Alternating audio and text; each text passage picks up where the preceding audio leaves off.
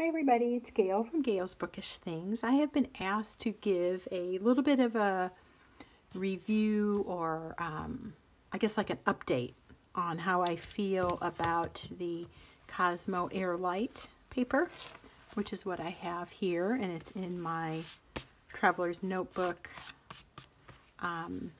cover that I got off of Amazon, but it's the Traveler's Company, and it's made in Thailand. I mentioned this the other day. I just set it in some crumbs or something here. This is where I do a lot of crafting and sewing, and I got something on there. Anyway, it's kind of got a fuzzy, suede cover. I think that's the way they are now. If you're looking for the smooth, it's a little bit different. But that's beside the point, but just in case you were wondering. So I am finding that I really do like this paper a lot. I'm using this as my gratitude journal, and I try to write in it every day, and I try to mix up the pens that I use. But what I did here was just a little bit of a summary today, or a compilation or something. I don't know what to call it exactly, but a sampling. There you go. Of different kinds of pens. I don't have a huge variety, so I just did one of my TWSBIs and one of each kind of pen and nib that I have to show you how it might look. Let me just kind of interrupt myself here. I first heard about this paper from Sarah Martinez on YouTube. She's got tons and tons of great videos on journaling and planners and inks and pens and pen cases and so forth. But I want to warn you, if you watch her, you will want to buy numerous things. So be careful. Now, Sarah's great, and I've really learned a lot from watching her channel. But she first talked about getting this on Etsy from Danica 58, if I have that right. I'm going to just zoom in just a little. And then my friend Jen, thank you Jen, told me that Yoseka Stationery, or Yoseka, you can go online. It's a New York-based company, and you can get one of these only in blank and A5 size. But a reminder, you can get that cut down to fit a standard size traveler's notebook. But, okay, let's get back to point at hand here. Different inks, different pens, and I'm really liking this. At first when I got it, I just kind of went through and did this kind of thing, Merry Christmas, whatever, and like it was okay. It didn't really strike me as being that great. I didn't dislike it, but I was kind of like, I don't know if it's worth the hype. But since I have found a good combination in a lot of my pens with inks that I really like, I'm loving the qualities that this paper brings out in the inks. I keep pulling this closer to the screen because the way I have it clamped on my phone, I can't see what I'm showing you. So anyway, you can read, obviously, but this is a TWSBI Eco in broad. All my TWSBIs I have in broad nibs right now, broad nibs on them, except for one, and I didn't use that. So just one TWSBI. This is the Yamabudo. I'm drawn to wetter inks, and I am very much drawn to the broad nibs, so that's mostly what I'm showing you. But if you're familiar with any of these inks and you think you might like to try this paper, this might help you see if you'll like the results. So I'm going to switch it over here so I can see what I'm doing. The Ancient Copper from the Lamy Safari broad nib. I don't know if you can see that. It is so neat. And the Yamabudo I'm in love with. I love it with my TWSBI Eco. Good recommendation from Jen. Thank you, Jen. And Ancient Copper, Donna first sent me a sample from South Shore Paper, and I bought a bottle because I liked it. This is another sample that Donna sent me, Desert Burst, and I have it in my Bennu Briolette. Very nice there. Slightly less wet than these two, but I love it. And I'm liking that Bennu Briolette pen a lot. I like the nib on that. I think this is River of Fire, and I have it in my Kaweco Brass Sport.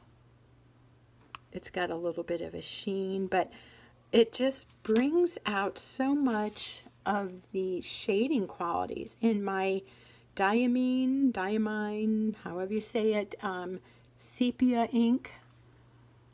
It was an ink, okay, I bought that several months ago when I kind of first started with fountain pens. And I was so disappointed because what they show you on the little ads on whatever ink website you go to, it looks so cool and the shading looks really neat. I was not having good luck with it. But in my Golden Espresso, my new pen, Kaweco All Sport in broad nib, I'm hoping you can see the really neat shading. Now I've asked this before, and I have written one or two of you asking you, but I'm going to just throw this question out now too, and please comment below if you have an answer for me.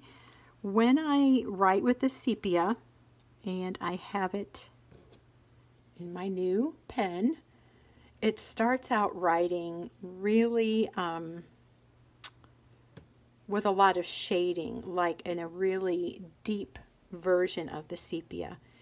If I'm writing a lot, it tends to get very faint, and I'm wondering why it starts out so bold and dynamic looking, and then it kind of fades to the lighter shading here, the lighter color, and it seems to run drier. Is it because I'm writing too quickly and the nib can't keep up with it? I've been trying to store them with the nib down. So it's like at first it's amazing, but then the more I write, it seems to run drier and with less shading. So I'm not sure why that is, but what I'll do sometimes is unscrew it and push down the plunger, and I guess that forces more ink into the nib area, and then it seems like that quality will resume.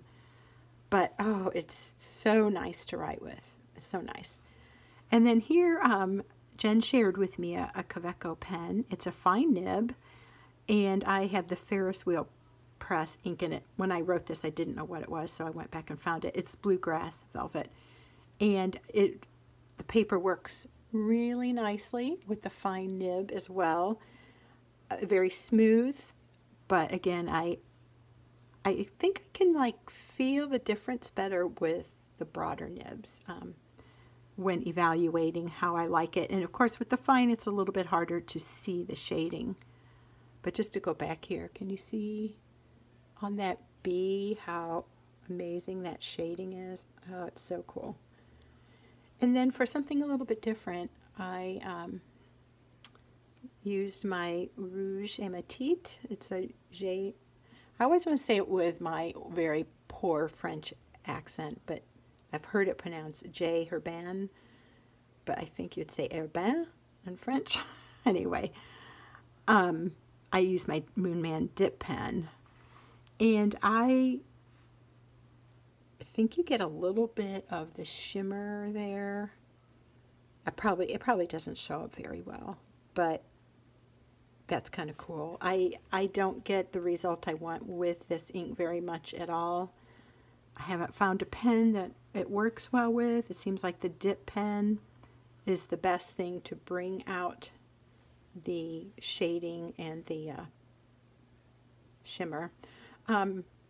It's a beautiful ink, but it hasn't worked real well for me. But I think it's really neat. It's an anniversary color, and it was celebrating like the company's, I don't know what anniversary, but they started in 1600s, and I think that's absolutely amazing. So I wanted that ink, but it has really not been my favorite. So, but I think that's very commendable of the company that they've had such a good run of it and such a good product to endure for centuries. That's amazing. So here's the two places that you can get this paper. And this is just a sampling of various inks and a few different types of pens, and not much variation in nib sizes. But if you like the broad, I think you might like this. I think it was Sarah saying that it isn't a real smooth paper. Okay, ink on my hand. And I found that to be true too. I mean, if you touch it, it doesn't like just glide. It doesn't feel bad. It's not like a newspaper print or anything, but it has a little bit, I guess, of what they call feedback. So, or that toothiness. It's a little more scratchy with a fine nib, but not like in a bad way, but just you get that little kind of sound. But I think it's very nice to write with. I don't like so much, I bought some Clairefontaine. That sort of paper is too, is it too slick for me? I was surprised that I didn't like it. I expected to love it.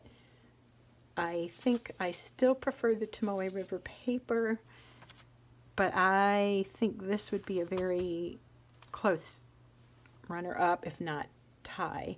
It is thicker. It doesn't have that like crinkly kind of thing going on, at least not yet. And I've just recently started this as, like I said, a gratitude journal. So it doesn't have that, you know, that crinkly kind of thing going on, but it really does bring out beautifully the qualities of the inks I've used on it. And interestingly,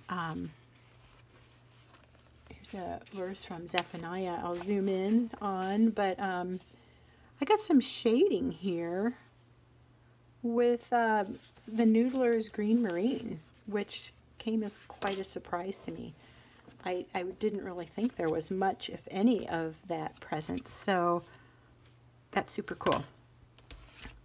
I would recommend it, and I think if you can get it cheaper at the Yoseka stationery, that might be a good way to do it. I did mention that I decided to go ahead and make the purchase because I felt like it would add a new element to my fountain pen hobby. You know, it's not like you have to do it, but it is a hobby, and I do enjoy trying different papers and inks. So for me, it seemed like a fun thing to try, and I'm really glad that I did try it. And I just wanted to talk about these pens a little bit. Now, I got this one from my daughter, Courtney. Thank you, Courtney, for Christmas, I think it was. And Jen from Jen's TNs recommended this to me, and I really do love it. I wasn't sure if I was going to like a non-demonstrator pen, because I love seeing the beautiful inks and the slashing, and it just seems fun. But I thought, yeah, I like the look of those, and I'm so glad I tried it. The brass is a much more heavy weighted pen. Let's get out this Stalogy thing. I don't need to get too distracted here, but okay, now my pen's dry. No, it's okay. This is an okay paper to write on too, but I'm just showing this because I want to write while I'm talking about it, but it's heavy, and I have heard that a heavy pen, I've heard both, but one thing I've heard is that a heavier pen helps with long writing because the weight of the pen sort of helps you to be able to relax your grip, I think is the idea. So it almost like helps you with it. It's doing some of the work. It's not so light that you have to grip it so you lose control maybe. Is this called All Sport? I don't know if it is or not. But anyway, this is the broad nib. So I enjoy picking this up every time and writing with it. It does have a very small converter. I am glad that I bought that though, and Pickwick Turtle, I think it was her, she commented that she likes that little converter because you can try various inks more frequently. It's not like if you fill a TWSBI full and you write and write, and you're like, I'm getting tired of this color, I want to switch it out. I mean, with this small converter, it doesn't take long for you to use it up, which can be good or bad depending on your purpose or perspective on that. But I kind of like that because I do want to try lots of inks, and I have had some generous friends send me samples, and so I think it's kind of a good pen to use too, to try different inks and not have to commit to a long time. And then again, you don't have to fill your, say, TWSBI demonstrator full, but I like that. Now, this is a beautiful pen. This is the Golden Espresso. It's the Kaweco All Sport. I've just briefly talked about it, but it's got a really pretty clip if you take time to notice the details. It's got the Kaweco symbol, and then here it says All Sport, made in Germany. It's got the more, I would say, almost antique or vintage gold looking finial, where this is a little brighter, the clasp that we bought. Whoops, I'm writing on my hand. Okay, and in here, what do I have? I forget. Oh yeah, this is the sepia. So the feel of this in hand is quite different than this, but they both write really nicely.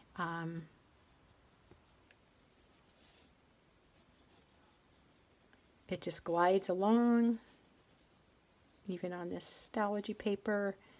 Here you can see that I'm getting more of a monochromatic, is that the right word? There's not a lot of variation. You can see a little bit of it where I started or ended the little squiggles. It's a pretty color, this sepia, but you get way more variation. If I'm doing this right, I might be getting my things mixed up here. Yeah, see how much more golden that looks? It's such a richer hue. There's more shading.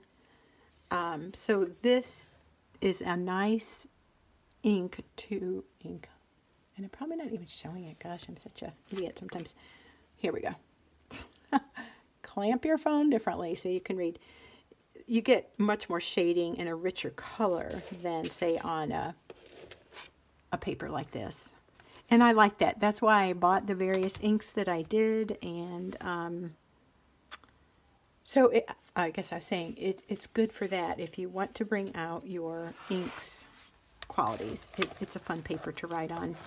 And just to go back to this, I was saying that, let's look here. Sepia and sepia, totally different look. This I love. This is okay. This is really fun to write with.